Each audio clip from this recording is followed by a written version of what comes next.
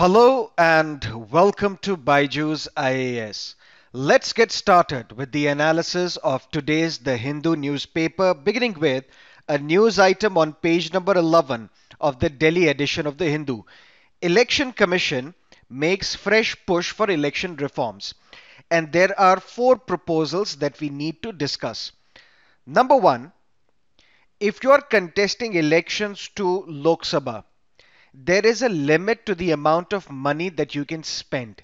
There is a cap on your election expense. Let's say 40 lakh rupees. If it's a big constituency, you cannot spend more than 40 lakh rupees on your election campaign. If you do that, ultimately you will be disqualified. Similarly, if you are contesting elections to a big legislative assembly where the constituency size is large, the amount of money that you can spend is 16 lakh rupees. If you're spending more than 16 lakh rupees, you shall be disqualified. But there is no cap or no limit to your election expenses if you are contesting elections to Legislative Council. That means if you want to become a member of Legislative Council, there is no limit to the amount of money that you can spend. Election Commission wants to put a cap on this expense as well. That's number one. But one thing that is missing in this newspaper article but should be remembered is that Election Commission in the past has also recommended that there should be a cap, there should be a limit on the amount of money spent by political parties. Because there is a limit to the amount of money that a candidate can spend on an election expense, but there is no limit to the amount of money that political party as a whole can spend on these election campaigns. So there should be a limit to the amount of money spent by political parties, number one. Second, there should be a limit on the amount of money spent by those candidates who want to contest elections to Legislative Council. That's number one. Number two, false declaration. Now, what's a false declaration? When you want to contest elections, you have to file an affidavit when you are submitting your nomination papers. In this affidavit, you declare that these are the criminal cases pending against me. This is the amount of property in my name and in the name of my spouse. This is my educational qualification, so on and so forth. But what if you make a false declaration in your election affidavit? If you make a false declaration in your election affidavit, it is an offense, but for this offense, the jail term is 6 months. And we know if a member of parliament or a member of legislature is sentenced to a jail term of less than 2 years, he or she cannot be disqualified from being the member of that house. So what the Election Commission is now demanding, it is demanding that if a candidate makes a false declaration in his election affidavit, then he should be disqualified. That means this false declaration should be classified as an electoral offense, not just as a penal offense. That's number two. Number three, bribery is an offense. It's a crime. But there are two types of offenses broadly. An offense can be either cognizable offense or an offense can be non-cognizable as well. What is the difference? In a non-cognizable offense, if you have committed an offense without the court order, the police cannot arrest you, the police cannot start investigation in your offense. That's number one. But if it's a cognizable offense, then the police does not need a court warrant for you to be arrested or to start an investigation into your alleged offense. What Election Commission is now asking, that bribery during the election process, because bribery is a non-cognizable offense, but during the election process, bribery should be declared as a cognizable offense so that the police can arrest an individual without a court warrant and can start investigation without the court orders. That's number three. Number four, Election Commission of India consists of Chief Election Commissioner and not more than 4 election commissioners. That's the law as it stands today. How can a Chief Election Commissioner be removed? A Chief Election Commissioner is removed in the same manner and on the like grounds as the judge of a Supreme Court. That means the Chief Election Commissioner will be removed on the grounds of proved misbehavior or incapacity. And for a judge of the Supreme Court to be removed, a resolution should be passed in both houses of the parliament, that too by special majority. That means in order to remove Chief Election Commissioner can be removed on the grounds of proved misbehavior and incapacity, and he can be removed by the President of India only on the basis of the resolution passed by both houses of the parliament, that too by special majority. But how can election commissioners be removed? Election commissioners can be removed only on the recommendation of Chief Election Commissioner. That means in order to remove election commissioner, you don't need parliamentary approval. You don't need resolution of both houses of the Indian Parliament. Chief Election Commissioner will recommend to the President, and President can remove these election commissioners. But the recommendation of Chief Election Commissioner is not binding on the President of India. If the Chief Election Commissioner recommends that this election commissioner should be removed from the election commission, but President may or may not order the removal of this election commissioner. But now what election commission is recommending, that these election commissioners should also be removed in the same manner as Chief Election Commissioner is removed. That means on the basis of the resolution passed by both houses of the Indian Parliament, that too by special majority. These are the four proposals given by Election Commission of India. One, that there should be a cap on election expenses for a candidate who is contesting election to Legislative Council.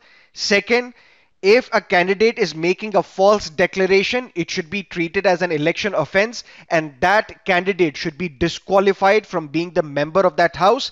Third, bribery during the election process should be declared as a cognizable offense, so that without a court warrant, the police can arrest that individual and start investigation into that offense. And fourth, just the way in which Chief Election Commissioner is removed, in the same manner, Election Commissioner should also be removed by the President on the basis of the resolution passed by both houses of the Parliament, that too by special majority. But there are two more things that we need to understand. Number one, the administrative ministry for the Election Commission is the Law Ministry. That means these proposals will be forwarded to the Law Ministry. Law Ministry will then take these proposals before the Cabinet. Once the Cabinet clears these proposals, then there will be bills in the Parliament, and after the bills are passed in the Parliament, then these proposals will come into effect. That's number one. This article talks about that Chief Election Commissioner can be removed from the office only through impeachment by Parliament. But impeachment is a wrong word to be used here. Under the Constitution of India, impeachment is used only under Article 61 of Indian Constitution, that deals with the removal of the President of India. That means only the President of India is impeached from his office. All other individuals, whether it is CAG, Chief Election Commissioner, UPSC chairperson, all these individuals are removed from their offices. They are not impeached. But in common man's language, we use impeachment for judges, Chief Election Commissioner as well. But legally, the term should have been removal rather than impeachment, because impeachment is only used for the President of India under Article 61 of Indian Constitution. That is all that you need to know regarding this newspaper article. Let's look at another news on page number 3, relevant for your prelims, pangolin. But pangolins we have discussed in detail sometimes back. But for those who have just joined us, those who are watching this video for the first time, let me give you a brief background of who these pangolins are. This is how a pangolin looks like. It's not a reptile, it looks like a lizard, but basically a pangolin is a mammal. And they are the only mammals in the world who are wholly covered in scales. Look at these scales. And they use these scales to protect themselves from predators. How? If this pangolin is under threat, then what a pangolin does? The pangolin will immediately curl itself into a tight ball. And then they will use these sharp scales to defend themselves. There are 8 species of pangolin in the world. But where are these pangolins found? They are found only in tropical Asia and sub-Saharan Africa. So there are in total 8 species of pangolins, but they are only found in tropical Asia and in sub-Saharan Africa. And there are 2 species of pangolins that are found in India. One, Indian pangolin, and the second, Chinese pangolin. And what is the IUCN status of these pangolins? Critically endangered. Now let us look at some of the facts regarding these pangolins. Number one, these pangolins are harmless. Important statement for your prelims. Number two, they are nocturnal, active during the night. But there are some species of pangolins which some researchers say they are diurnal. That means active during the day as well. Third, they do not have teeth. Fourth, their tongue is longer than their body. And what they do, they eat ants and termites. So that means ecologically they're also very significant for farmers. And their scales, they're made up of keratin. And one more important statement, these pangolins, they have poor vision. And normally they are poached because of 2 reasons. One, because of their scales, which are made up of keratin, and two, because of their meat. Its meat is considered to be very tasty and in high demand in countries such as China and Vietnam, where the meat cost is very huge as well. But these pangolins, they are covered under CITES, Convention on International Trade in Endangered Species. And also these pangolins are mentioned in India's laws. For example, Wildlife Protection Act of 1972. Both these species of pangolins are protected under Wildlife Protection Act of 1972. And if you trade in these pangolins, you kill them, there is a penalty of 3 to 7 years, a fine of more than 10,000 rupees as well. That is something that you need to know regarding this newspaper article. Now let's look at another news article on page number 4, relevant for your GS paper 2. Villages in India, they are facing problems such as poverty, illiteracy, lack of skills, healthcare, for example. And these are the problems that cannot be tackled individually, but can be better solved through group efforts. That means group of people coming together, solving their problems. And that is where we get an idea about self-help groups, SHGs. Let me put it differently. Women's empowerment is critical to development. Since the beginning of 5-year plans, emphasis was given for the development of women. But the strategy was different. The first 4 5-year plans, what they viewed women as beneficiaries. That means more and more welfare schemes should be started for women because women are beneficiaries of the state. But from 5th 5-year plan onwards, the policy changed towards women. And the policy makers focused on the development of women through education, through literacy, so that we can treat these women as human resource. Therefore, from 5th 5-year plan onwards, we started treating women not as beneficiaries, but as partners of growth, as partners of development. This is where the idea of this self-help group gained currency. The first organized initiative was Textile Labor Association of Ahmedabad. The year was 1954. What happened? This Textile Labor Association of Ahmedabad, it formed its women's wing. And who were the members of this women's wing? Mill workers who were working in this textile industry, their family members, their women. So their women were trained in primary skills such as sewing, knitting, embroidery, stenography, for example. The objective was that these women should be trained in such a manner, skills should be imparted to them in such a manner that they become self-reliant. They become economically independent. Then came 1972. In 1972, Ela Bhatt, she started an initiative called SEVA. And what is SEVA? Self-Employed Women's Association. What she did? She organized women workers such as hawkers, vendors, papad makers, agarbatti makers, manual laborers, so on and so forth. What was her objective? Her objective was that these women who come from marginalized sections of the society, disempowered sections of the society, we should increase their income.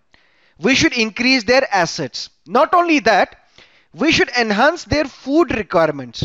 We should enhance their nutritional standards as well. That means if they will have more money in their hands, they will invest this money to enhance the nutritional standards of their families as well. And the objective was also that this group of women should be provided training in such a manner that they assume leadership roles tomorrow. And this is how the Seva experiment was then taken forward in states such as Tamil Nadu, Kerala, so on and so forth. So, what is this self help group basically? Self help group is a small voluntary association of poor people, preferably if these poor people are from the same socio-economic background, and they come together for the purpose of solving their common problems. How? Let's say this is a group of women. Normally, the group of women does not exceed 20. So let's say 10 to 20 members. So these women, they may be Anganwadi workers, they may be papad makers, they may be agarbatti makers, they may be household maids. What they will do, they will start earning, but they will pool their savings in a fund. Small savings, 200 rupees, 300 rupees, 500 rupees. They will start saving some part of their money and they will deposit this savings in a fund so that tomorrow, if any woman in this group would need money, then what she will do, she will approach this fund and she will get the loan from this fund. But the beautiful thing about this is that how this fund will be managed entirely by women. What should be the interest rate that should be paid by this woman who is asking for loan from this fund? That will be determined by this woman.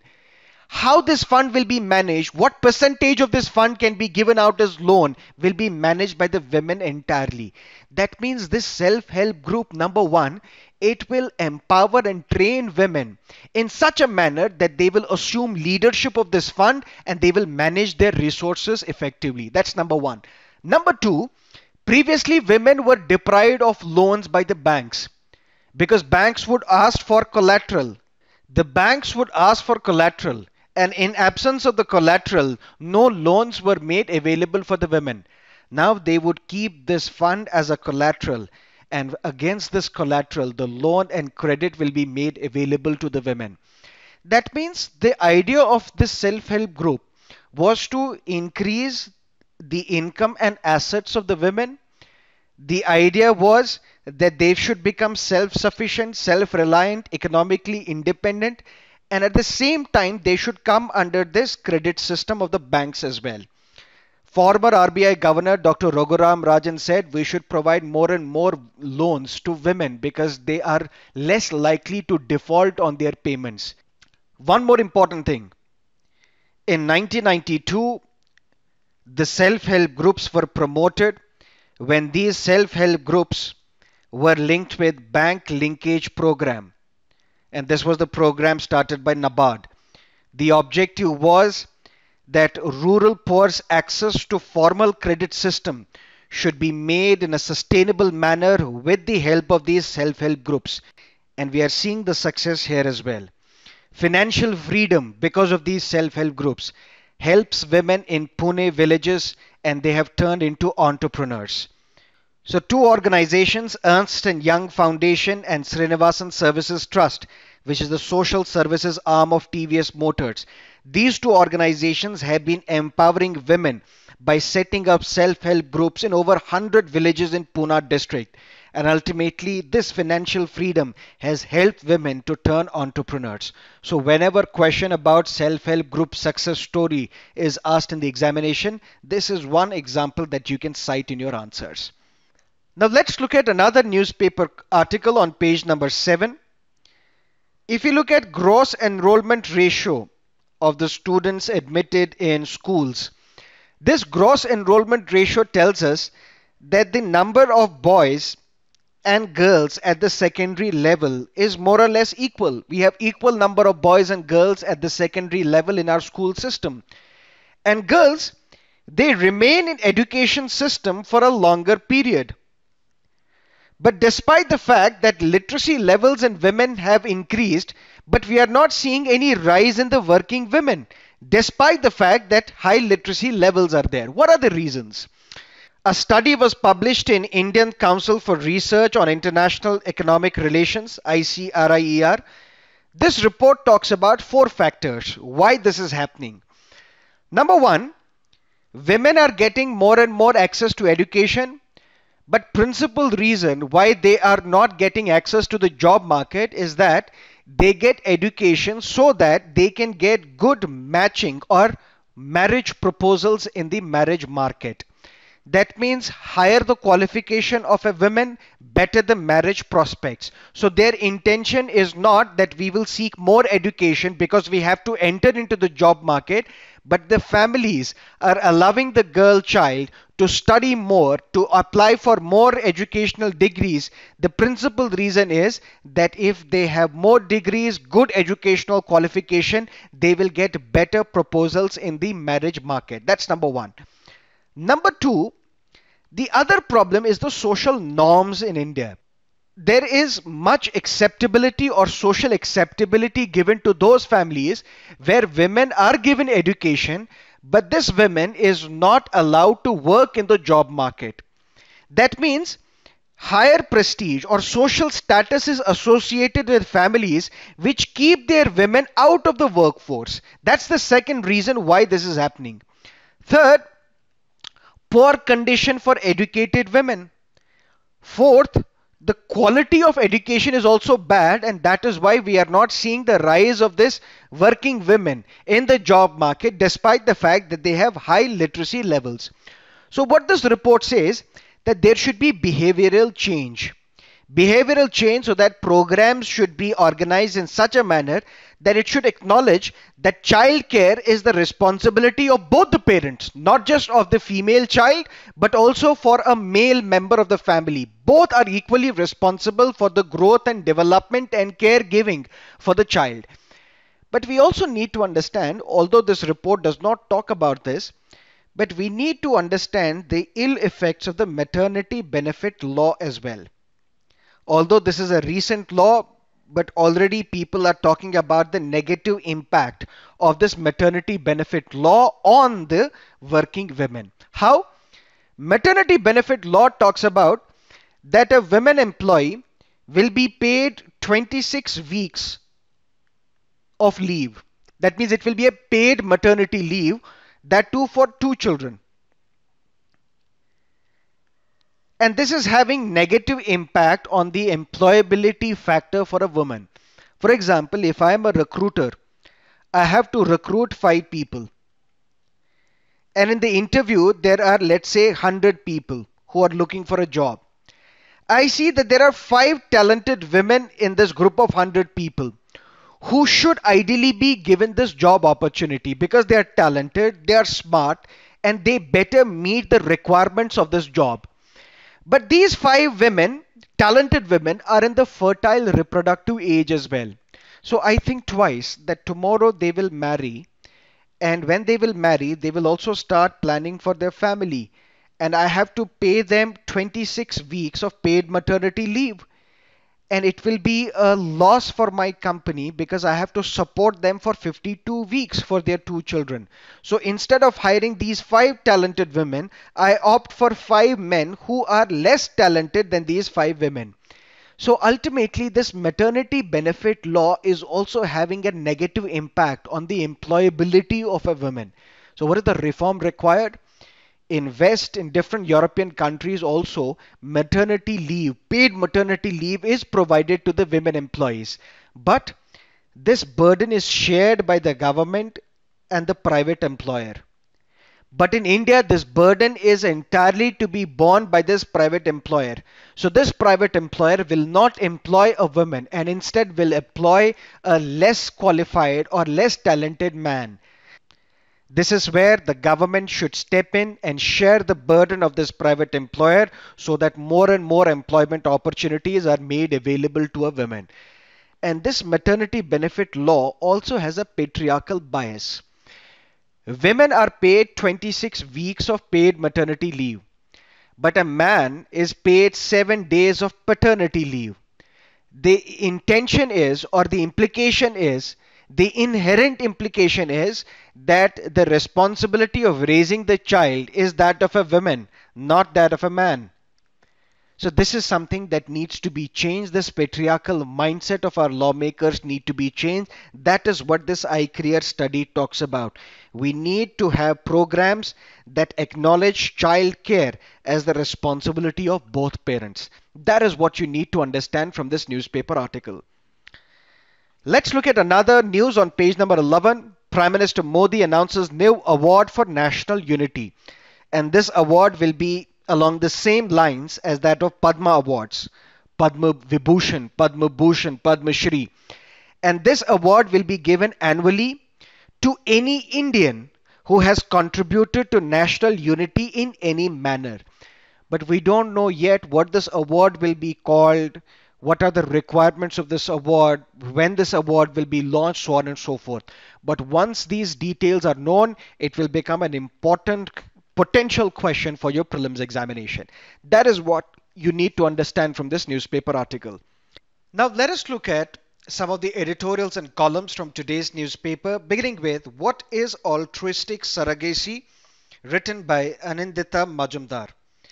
This basically talks about the recent surrogacy bill passed by the Lok Sabha, where commercial surrogacy was banned and instead altruistic surrogacy was allowed.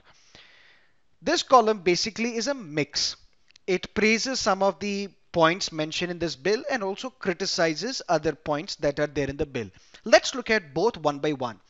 First, the question that she raises is, what is altruistic surrogacy?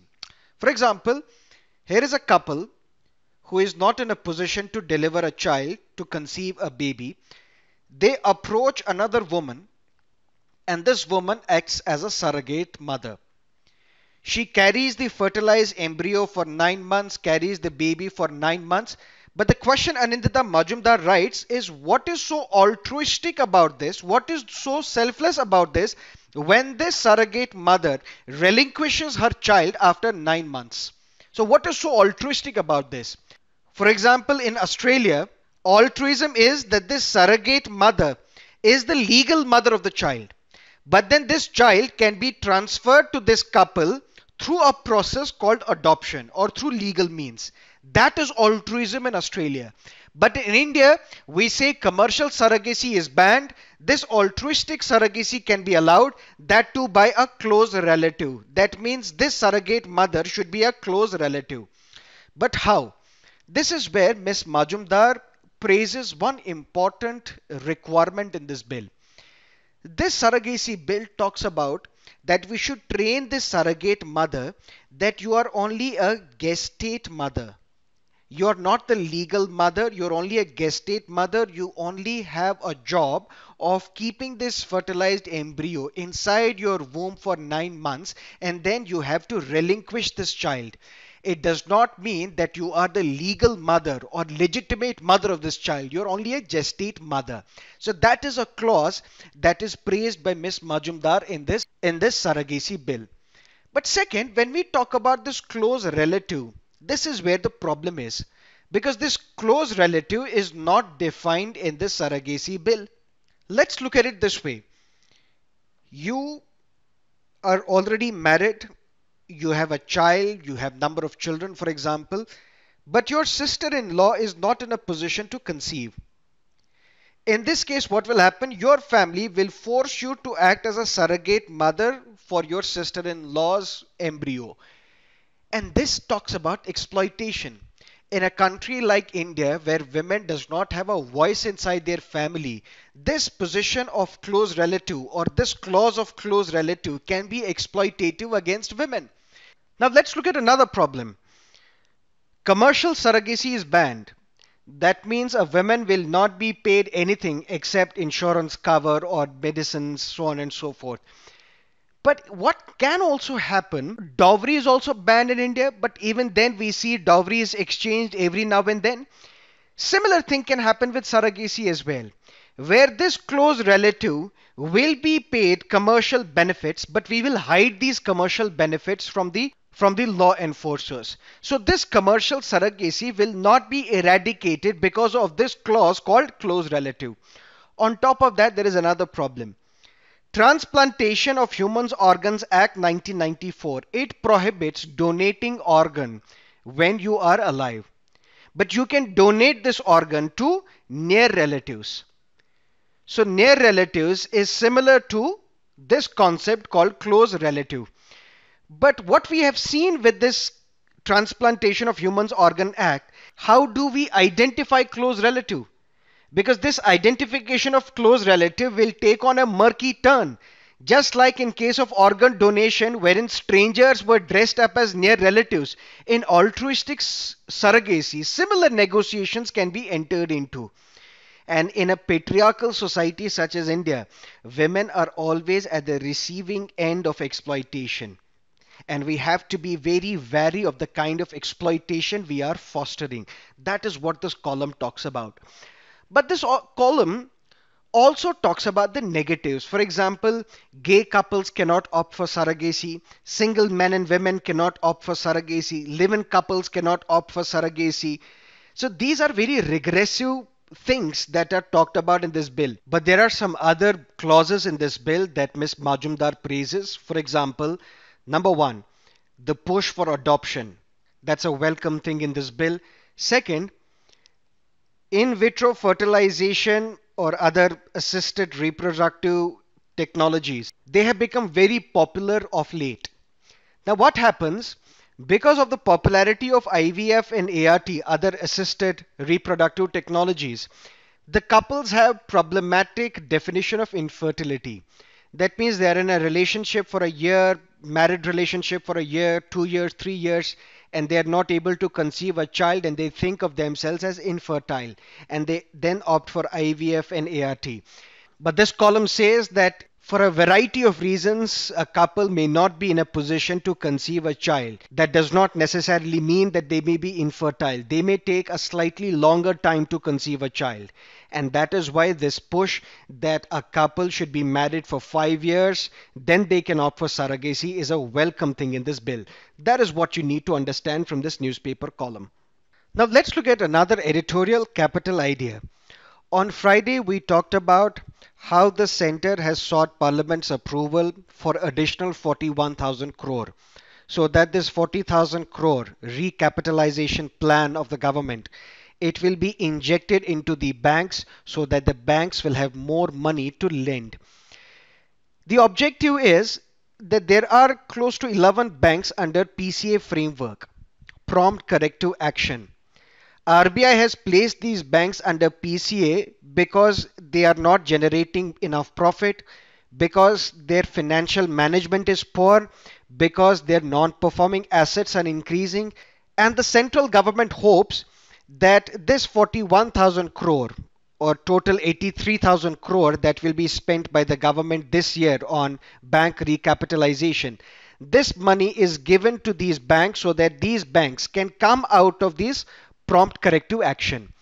But this editorial sends a word of caution to the government that this money should be spent on only those banks which have shown some corrective action, which have shown some element of profitability, which have shown some element of financial management. Because there are reports that Allahabad Bank, Bank of India, Corporation Bank and Bank of Maharashtra, they will soon come out of this PCA. But out of these four banks, only Corporation Bank and Bank of Maharashtra, they have shown some financial stability. They have shown some profit. They have shown that their asset quality has increased. The other two banks are still on the recovery path. So we should not waste this money in an election year on those banks which are very weak. But we should spend this money on those banks which have shown some element of recovery. And that is where the government has to exercise some prudence and caution. Because this editorial says recapitalization is not a bad idea. Infusing more money into the banks is not a bad idea at all. But a lot depends on how and to which banks this money will be distributed. That is what this editorial is all about. Now let's look at another column on page number 9, water woes. India can't afford to ignore the water crisis. Neither can South Asia nor the world. Water scarcity is a clear and present danger, and global warming is something that is heightening this threat. Niti Aayog released a report this year wherein it said that 600 million people in India are facing acute water shortage. 2 lakh people die each year because they do not have access to clean water. By the year 2020, 21 cities in India will run out of groundwater.